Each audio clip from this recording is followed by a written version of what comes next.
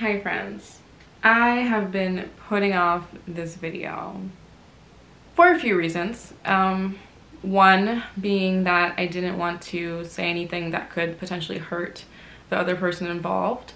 I didn't want to speak from a place of anger or sadness or emotional. I didn't want to speak from emotion. I wanted to just speak from my heart without allowing my emotion to take over. I also wanted to have a lot of clarity on my thoughts, and I wanted to go through a healing journey before speaking about my process, because I want you guys to know that there's light at the end of the tunnel. I don't want to be talking from a place of grief.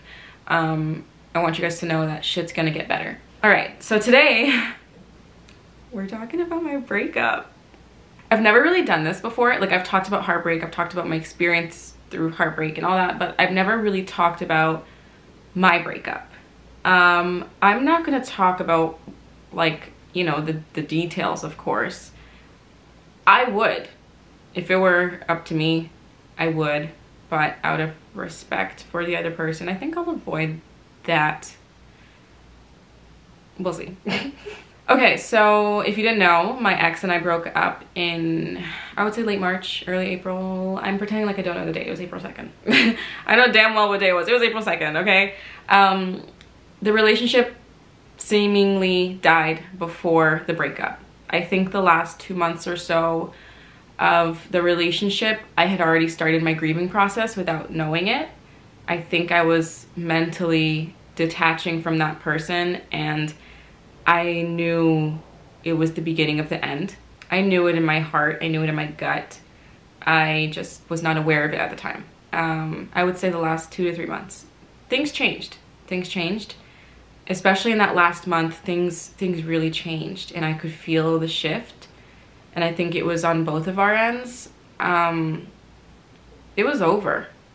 It was over. I mean, I felt it, and I think I was lying to myself, because I didn't know it was over at the time, but I did. It's so hard to explain. Anyways, so the breakup, shit went down, you know? It was one of those times when the smallest of arguments just fucking exploded, you know? When you're just play fighting about something and then it escalates and then it just kind of goes in a direction you didn't expect it to go. It was one of those. It was a lot of tension built up over the relationship that just let itself out on a silly argument, really. Because if you were to ask me what the argument started with, and I told you, you would laugh. You'd be like, how did this get you here? It makes no sense, but it makes all the sense. So there was an argument that started over something, you know, silly. And it escalated, and it really, really escalated. And eventually that led to a fight, and that led to space. And that space lasted about a week of just us reflecting and thinking and making our choices. And in that week, I already had mentally broken up with him. Like, I mentally, it's like I was grieving the breakup that hadn't even happened yet, because we were still very much together. But I don't know, in my head, I knew it was over, and I was ready to make that choice. But I gave myself the time to make that choice, and then we came together and had a conversation, and we were on the same page completely. We both knew what needed to be done. Like, I don't even remember anybody saying, like, I'm breaking up with you. It was just kind of like, we tried, you know? And it was sad. It was really sad. It was really sad. I have not felt emotions around this breakup in a while, because I healed well. I would say the month of April was, whew, that was a sad time. That was a sad time. May, getting better. June, that was good. I still had some stuff to deal with around the breakup. A lot of truths that I had realized after going through what I went through that kept surfacing. And that was hard.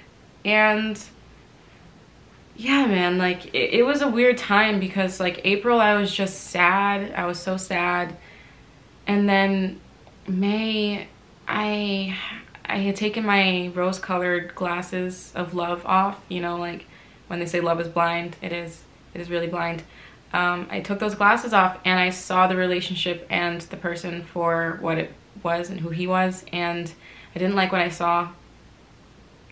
I didn't like who I became through the relationship. I didn't like the fact that we brought out the worst in each other. I didn't like what I realized about myself and how little love I had for myself. When I get emotional over this breakup, it doesn't really have to do with the other person, if I'm being honest. Although that person meant a lot to me at a time in my life, at this point, my pain is, it comes from, God, I didn't want to cry. I did my makeup so I wouldn't cry. It comes from like the lack of self-love that I had. The things I accepted, the treatment I accepted, the way that I so blindly believed myself to be all the things that someone told me I was just because I trusted them. It hurts to know that I was starting to hate myself because I convinced myself that I was all the things that someone told me I was. And that really hurt. I thought I was a horrible person. I thought I just like, oh my God, I thought the worst of myself. Like, I was so far from myself. I completely lost who I was, and that I can't even blame the other person because I allowed myself to get to that point. I did not love myself at all. I didn't, because if I did, I would have walked away a lot sooner. And we both have our own versions of the relationship, I'm sure. Like, I'm sure of it. Like, I'm sure that the other person has villainized me in their mind, and that's okay, because that just means we weren't compatible. You know what I mean? After April, I was angry. I was angry. My friends heard me say the same thing every day. Just going off, because there was so much anger that I never allowed myself to release into the relationship out of fear for what would arise. It was one of those relationships that I couldn't really bring things up because somehow it always became my fault. Every single time, without fail, always became my fault. And I always believed it to be my fault, no matter what. I was always convinced it was my fault. And looking back, it wasn't always me. It wasn't. But eventually I silenced myself because I didn't want it to escalate. So I carried anger that I didn't know I had building inside of me. And after the breakup, a lot of that anger was so present in my day-to-day life. It was horrible. I literally wanted to go to a one of those smash rooms. They have one in Scarborough. And I wanted to just smash some shit. Like, I just wanted to just break a glass or do something. Like, I had so much. I'm not an angry person, and to have that much anger building inside of me was not normal for me because I don't really get angry. I don't yell, I don't scream, I don't fight people. Like, I'm not an angry person. I'm an irritable person. I'm an irritable person. I'm not angry. And I was angry, and I got myself a therapist. And I've been going to therapy since then, and that has helped tremendously. And my therapist has just really opened my eyes on the relationship. And I'm so grateful for that because there's so much that I didn't see. And it's insane, like, how blinding love can be. Like, oh my goodness, man. Oh my God, it's so crazy. And I'm not sitting here to victimize myself and be like, oh, what was me? Poor Ashley. Like, I'm sure that, like, he has his own version of the relationship, that I was the asshole. I'm sure of it. I mean, all the mutual friends we had have completely ghosted me, so I'm pretty sure they have some story that may or may not exist, and some version of me that may or may not exist, that's been told to them, because they've literally ghosted me. None of them answer my messages. Many have unfollowed me. It's crazy. It's crazy. So, I mean, I'm sure there's a version out there, and that's okay. I know my truth. I know my truth. I learned through therapy that I tend to gravitate towards narcissistic personalities. It's a pattern for me. I don't know why. That is something I'm trying to figure out. I'm not diagnosing someone as a narcissist. I'm also not singling anybody out. I've literally gone for like 4 narcissists, or 4 people with narcissistic personalities or narcissistic flavors, as she says. friends as well. I gravitate towards friends that have narcissistic personalities. Mostly men, male friends, not the female ones. I don't know why. I've had a healthy family dynamic growing up. My parents are very, very happily married, and I have a great family. I had a great upbringing. I was very privileged. I don't know what it is. I don't get it. I don't get it, man. I gotta figure that out because it doesn't make any sense. So that's normal for me to like go towards personalities like that, so I don't really notice when I'm around one sometimes. Lately, I've been much more aware. I can spot them now. Before, I never knew. And for some reason, I guess that like normalized it to me. So when I was around these personalities, I just like didn't blink. I didn't think anything of it. And I just went with it. I learned a lot through my therapist. I learned a lot about love bombing and gaslighting and narcissists and sociopaths and psychopaths, and how your childhood affects the people you gravitate towards. I learned many things. I learned about my ex through sharing his upbringing and our story. I learned a lot about his personality type, which helped me make a lot of sense of things and helped me forgive him.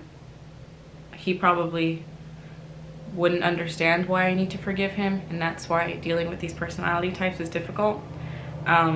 So it's not something I would ever, you know, go up to him and say, I forgive you, because it's for me, it's not for him. I mean, he might be watching this, I don't know, but it took me a while to forgive him. It took me a while. If you're dealing with that, I'm so sorry. Because forgiving someone who isn't sorry or doesn't know they need to be sorry is really fucking hard. It's really hard. Oh, my face is all red now. I'm so sorry. Yeah, it was hard. It was really hard, and it was just every time I thought I forgave him, I would be like journaling about it, like, yes, I forgave him. And then like a couple weeks later, I'd be so mad. I'd be like, I need to go to a rage room and smash some shit. Smash some shit. It's so hard to say that. Smash some shit. Yeah, I'd be like, I need to go to rage room. And then like a week later, I'd be like, I forgive him. And then 2 weeks later, I'd be like, it was a roller coaster. Like I always say, and many say, healing is not linear. You are not gonna be on a healing journey that's like this. You're gonna be on a healing journey, up, down, up, down, up, down, loop, de loop, loop, loop, loop, loop. Hi, I'm filming right now.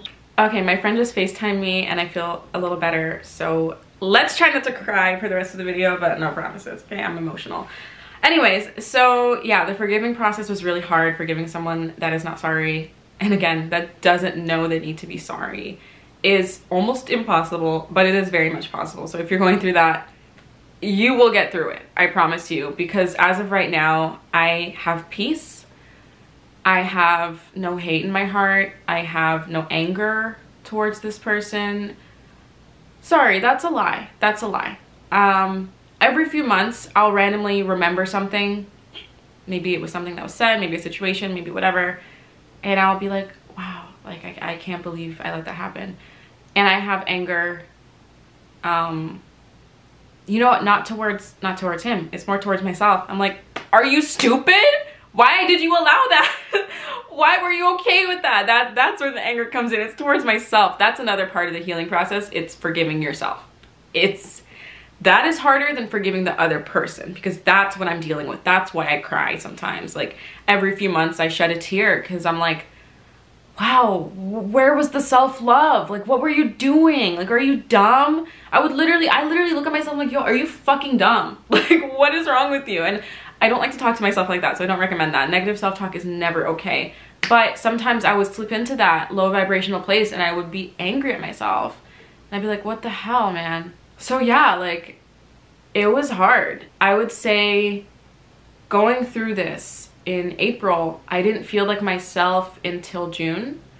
I felt better in May, but I felt like myself in June. June, I was thriving. July, I was on my hot girl shit. I was having fun. I feel like me again. I feel just so much better. There's no one telling me who I am anymore. There's no one that I have to check in with daily. There's no one that I have to give my time to. There's no one that I have to split half of my heart with. There's just me. And I feel so good. I can decide who I want to be every day.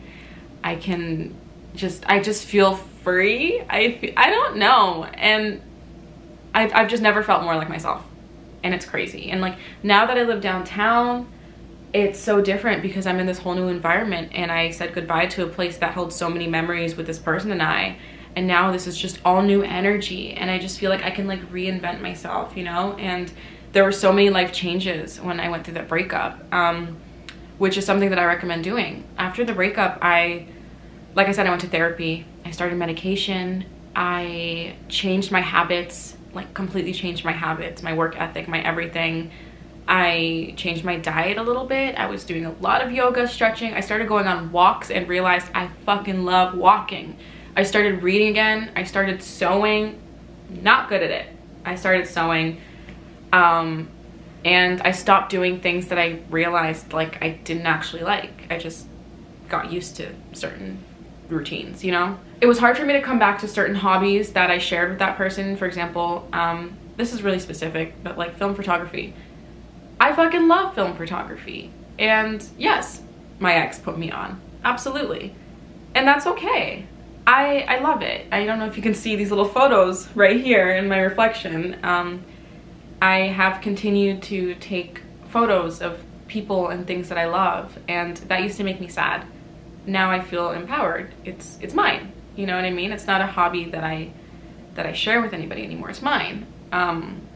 Just like a few things like that, little things that I brought back into my life that brought me joy. Certain artists that I avoided, I wholeheartedly enjoy now. You know, like I feel good.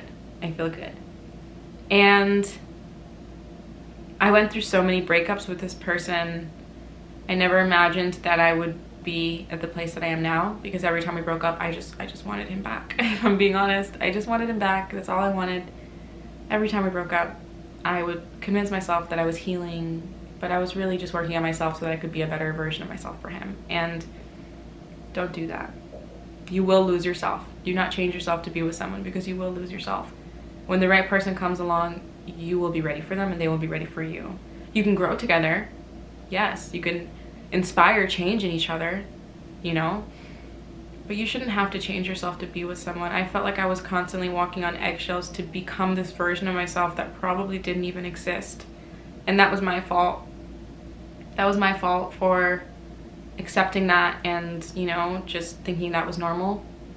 This was also my first relationship, so there were a lot of things that I learned through this. I don't regret a second of it. I don't regret getting back together 17,000 times. I don't regret any of it, because I learned so much about myself. And I'm grateful to that person for this, because I learned a lot about myself and how I deal with things, and I grew this deep level of self-love for myself that I never had before, and that happened after this final breakup. And that wasn't because of him, that was because of me. I just want to clarify that. I enabled that change within myself. The person I was in that relationship is no longer the person that I am today. To be honest, he doesn't know me anymore, which is scary to say. It's weird. It's weird to say, because he knew me inside out for 3 years, you know?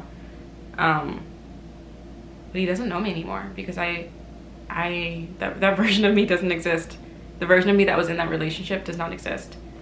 And I'm so happy to say that, because I don't like who I was becoming at all.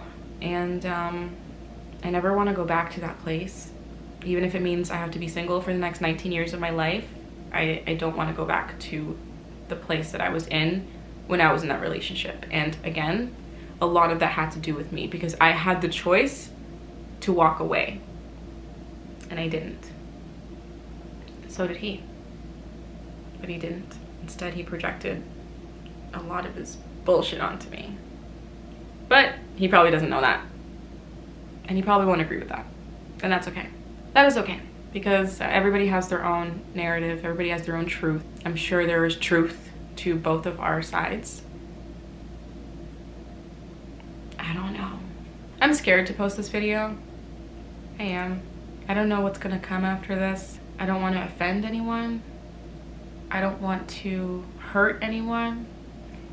I don't want to expose anyone. Not that there's any exposing to do.